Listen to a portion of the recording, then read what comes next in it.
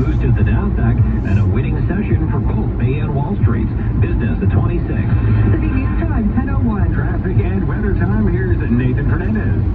Thank you, Scott. This report is brought to you by Lynx Air. Getting an update from MTO on the construction on the westbound 403. So here now at Winston Churchill, all lanes have been blocked for overnight construction. You are going to be forced to stop at Winston Churchill, and the initial lane closures start approaching Mississauga Road. So it is very backed up right now from west of Mavis to approaching Winston Churchill. Keep in mind the next place you can get on, it looks to be at the Dundas on-ramps to the westbound 403. So keep that in mind if you are traveling through that stretch.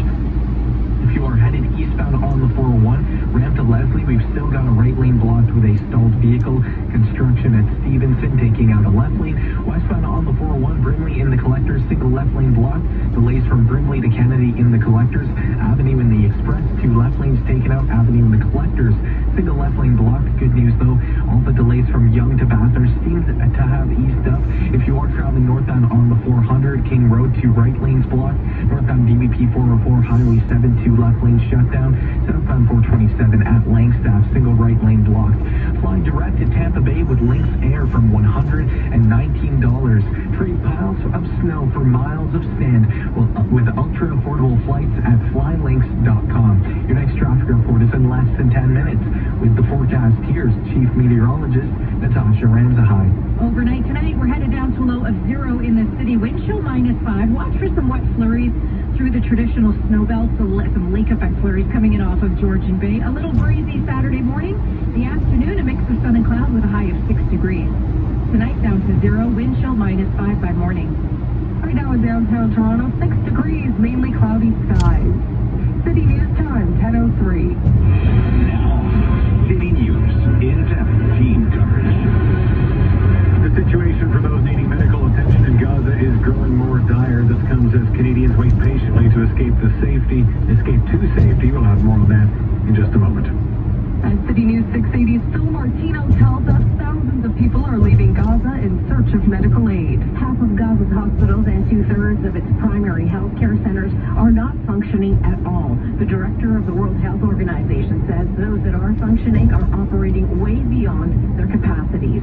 The health system is on its knees. Dr. Tom Podokar with the International Committee of the Red Cross is currently working at a hospital in southern Gaza. He tells ABC his youngest burn patient is 4 months old. I've been to Gaza many times in the past. This is far, far worse. It's a completely different stratosphere. Meantime, the official death toll in the October 7th attack in Israel by Hamas has been lowered to 1,200 people. Israel's foreign ministry had previously estimated the figure at 1,400. The U.S. is involved in high-level talks to free the hostages taken by Hamas last month. So Martino, City News. Well, it was supposed to be a day where the largest number of Canadians were able to flee the Gaza Strip, but that has been put on hold. City News 680's Parliament Hill reporter Cormac McSweeney has that angle.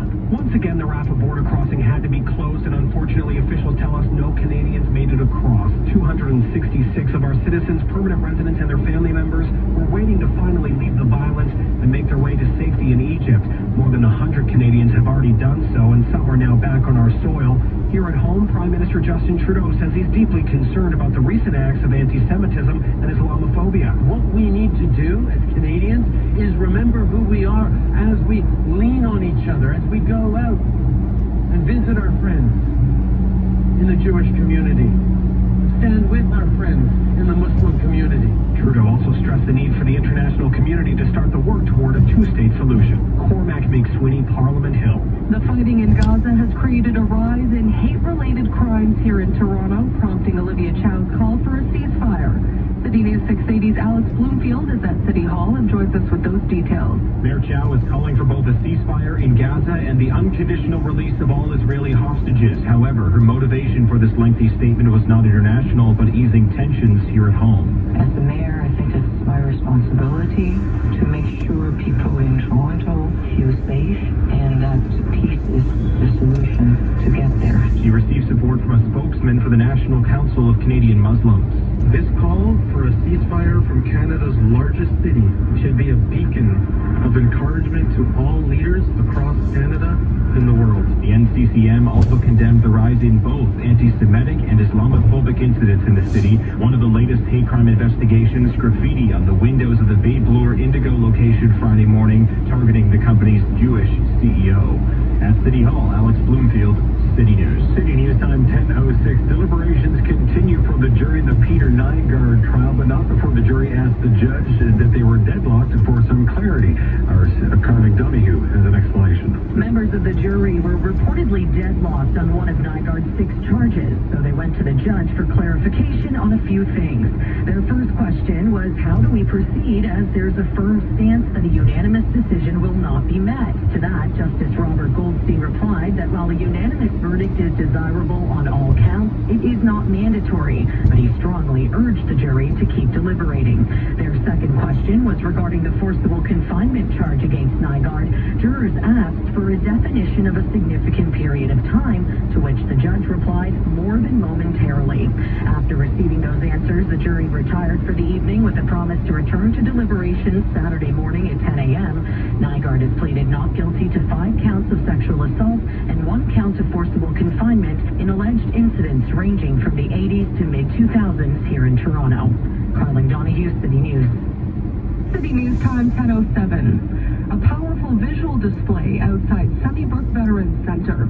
City's Audra Brown joins us from the front lawn of the Bayview building, which is covered with 30,000 Canadian flags. For the veterans, the site is a moving tribute and a welcome reminder that Canadians do remember their sacrifice. I mean, I'm 101 years old now. I appreciate it more. It's very important to the veterans. I think it's great for the civilian population to understand what it means to the veterans that are